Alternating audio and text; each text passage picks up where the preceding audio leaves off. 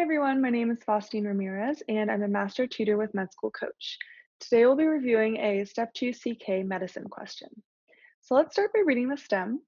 A 22-year-old college graduate presents to the physician's office to complete health clearance paperwork before starting her first job as a school teacher. She spent the summer volunteering daily at a homeless shelter and is excited to be starting her job in the fall. She has no past medical history and takes no medications. She was born overseas and moved to the United States when she was 2 months of age. She currently feels well and has no symptoms. Tuberculin skin testing at 48 hours reveals an induration of 12 millimeters. All previous tuberculin skin tests have been negative. Her last skin test was 6 months ago before starting her volunteer position. An x-ray of the chest shows no abnormalities. Which of the following is the most appropriate next step in management? So I'd like you to pause the video for a moment and try to work through this question on your own first. All right, welcome back. So let's approach this question together. The first step is going to be to read the very last sentence of the stem. So to read the question itself, which of the following is the most appropriate next step in management? So this is a management question.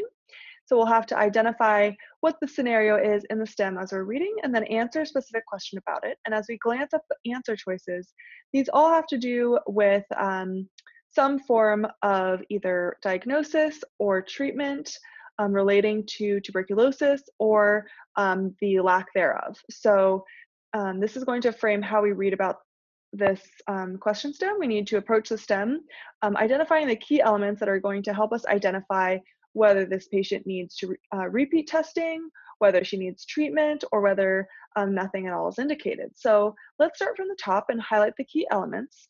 A 22-year-old college graduate presents to the physician's office to complete health clearance paperwork before starting her first job as a school teacher. She spent the summer volunteering daily at a homeless shelter and is excited to be starting her job in the fall. She has no past medical history and takes no medications. She was born overseas and moved to the United States when she was 2 months of age. She currently feels well and has no symptoms. Tuberculin skin testing at 48 hours reveals an induration of 12 millimeters. All previous tuberculin skin tests have been negative. Her last skin test was 6 months ago before starting her volunteer position. An x-ray of the chest shows no abnormalities. So before we go on to the answer choices, let's take a moment and try to interpret this stem. So in terms of risk factors for tuberculosis, there are a few in the stem that we should pay attention to. One is the fact that this patient was born overseas. Whenever you see that, it may be a clue that the patient received the BCG vaccine, which is routinely given in a lot of countries at birth. However, it's not explicitly stated, so we don't know for sure, but we should potentially consider whether or not she got the BCG vaccine. As we're thinking about this question, that would be an important thing to at least have in our mind as we're thinking about these answer choices. So that might be there as a red herring, but that also might be there because they're trying to get us to consider the fact that she may have gotten the BCG vaccine at birth. Another risk factor is that she is volunteering daily at a homeless shelter, which increases her risk of having or contracting TB. In terms of her previous risk, we're told that she's had no previous skin tests. They've all been negative, so that's important. So her previous skin tests have all been negative. And then in terms of assessing her current situation and interpreting her findings, so she is asymptomatic. She has a new tuberculin skin test with an induration of 12 millimeters. And I say new because all her previous ones have been negative, and her last one was 6 months ago. And we have a negative chest x-ray. So in order to answer this question, we have to be able to interpret the tuberculin skin test. And so the question is really testing your ability to interpret the degree of induration and whether or not that's concerning. And then to interpret based on the absence of symptoms in the negative chest x-ray, what we would want to do about it next. So let's take a moment to review these learning points, and then we'll come back to answer this question and look at the other answer choices. So in terms of interpreting tuberculin skin test positivity, it's going to depend on what your risk factors are for tuberculosis. So we use the smallest amount of induration. So in other words, the lowest thresholds for patients who have HIV, who are immunosuppressed with chemotherapy, transplant, or TNF alpha inhibitors or other form of immunosuppression, or those who have very close contact with individuals with active contagious disease. So in these categories, we're going to use a threshold of 5 millimeters or more as being considered positive for the tuberculin skin test. So the lowest threshold for the patients at highest risk. And that makes sense, that's intuitive. Then we use a threshold of 10 millimeters for individuals who either work or live in high-risk settings. So healthcare workers, people who work or live in prisons, people who work in homeless shelters or homeless populations, patients who use IV drug use, those who recently immigrated from endemic areas, so 5 years or less, children who are less than 4 years old, or those with chronic medical conditions, including patients on dialysis, those with CKD or malignancy. So here we use a moderate or medium threshold of 10 millimeters or more as being considered positive. And finally, in a normal healthy person, 4 years or older, we're going to use a threshold of 15 millimeters. Now, in terms of diagnosis, a positive PPD or a positive tuberculin skin test means that we must get a chest x-ray to rule out active TB. Even if the patient is completely asymptomatic, this is commonly tested, this is a high yield point. Even in the absence of any symptoms, a positive PPD warrants a chest x-ray to rule out active TB. Now, you can use a PPD or the quantiferon gold test. And the quantiferon gold is preferred in patients who receive the BCG vaccine, and that's because of the possibility of a false positive on the PPD in those patients who did receive the BCG vaccine. So in a question where it's explicitly stated that the patient received the BCG vaccine and you're given the option of the quantiferon gold, also called here interferon gamma release assay, IGRA, you should choose the interferon gamma release assay in a patient who has received the BCG because of that risk of false positivity. So this is the preferred answer in patients who receive the BCG vaccine, but if it's not an option, you would still use the PPD, and that would not change management. You would still do the same thing, even if the patient did receive BCG. If they had a positive PPD and a negative chest x-ray, you would still consider that latent TB, and you would treat them for latent TB. So in other words, the diagnosis of latent TB infection is defined by the presence of a positive PPD or interferon gamma release assay or quantiferon gold. So if they have one of these two that's positive and a negative chest x-ray, they meet the criteria for latent TB, and this warrants treatment. That's because they're at risk of reactivation, and so we want to treat them to eradicate the infection. So the treatment regimens depend, you have a few different options. Classically, the teaching was isoniazid for 9 months. You could also use isoniazid and rifampin for 3 months. They won't make you choose between these, but if you don't see isoniazid times 9 months, which is the classic teaching, if you do see this option, that's appropriate as well. You could also just use rifampin for 4 months. And remember, if you're using isoniazid, you must supplement with pyridoxine or B6. Now, this brings us to our next really high yield point that's commonly tested.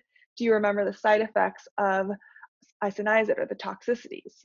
So the important ones to remember are hepatotoxicity. So you can just have mild elevations in your liver enzymes, or you can even have, very severe hepatotoxicity. So there's a spectrum of disease here, but it's toxic to the liver. And then you could also develop peripheral neuropathy because isoniazid impairs B6 or pyridoxine metabolism. So that's why we supplement with pyridoxine.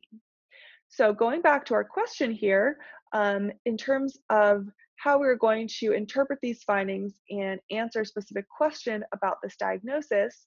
So the key things here, like we mentioned, were that she is working, she's been volunteering daily at a homeless shelter, she was born overseas and moved to the United States, so perhaps she received BCG, but we don't know for certain.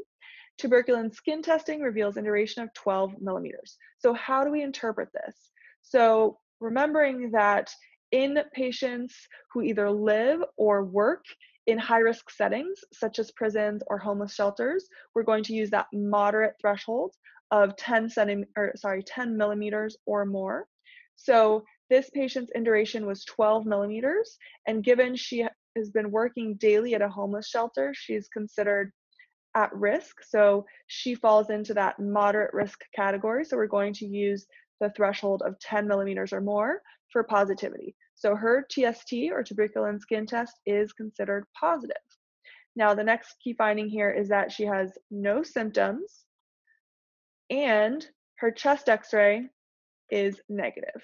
So the combination of positive PPD or positive tuberculin skin test plus the absence of symptoms and negative chest x-ray puts her into the category of latent TB infection.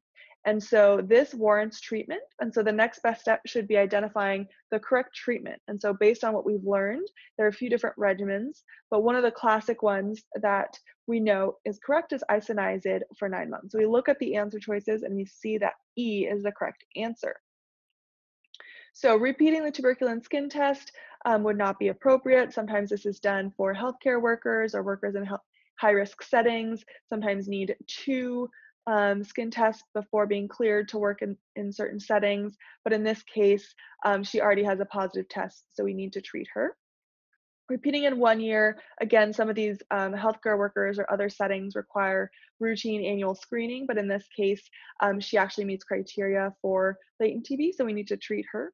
Repeating the chest x-ray would not really change management. She's unlikely to have an abnormal chest x-ray if we were to repeat it, so that one doesn't really make sense.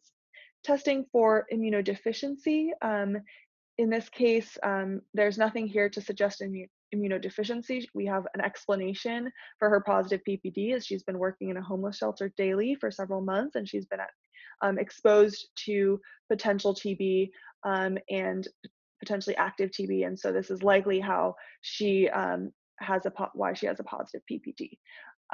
Finally, treating with rifampin, isoniazid, pyrazinamide, and ethambutol, RIPE therapy. RIPE therapy is used for active TB, but not for latent TB. And finally, no testing or therapy is indicated. So this could have been, you might have picked this if you didn't pick up on the fact that she had a lower threshold. So the normal threshold for otherwise healthy individuals greater than 4 years old is greater than 15 millimeters. But in her case, we don't use this threshold because she is at increased risk. She's in that moderate risk category because of her work at the homeless shelter. So we use the 10 millimeter threshold. So that means that her PPD actually was positive. So G is incorrect. So latent TB and TB in general, very high yield on the exam. I would be familiar with the different risk categories and the interpretation of the PPD, as well as the important management of latent TB. Positive PPD, you must get a chest x-ray, even if asymptomatic. Really high yield point. And if that chest x-ray is negative, you should be treating for latent TB. If it's positive, you should be treating for active TB. And if you have the option between PPD and quantiferon gold or interferon gamma release assay for someone who has a history of a BCG vaccine, pick the quantiferon gold, but either way, both are important. If either is positive, in the absence of any abnormal chest x-ray findings, you must treat for latent TB. That'll be with isoniazid for 9 months and a few other alternative regimens as we reviewed here. Remember your isoniazid side effects. That wraps up our question of the week, and thanks so much for listening.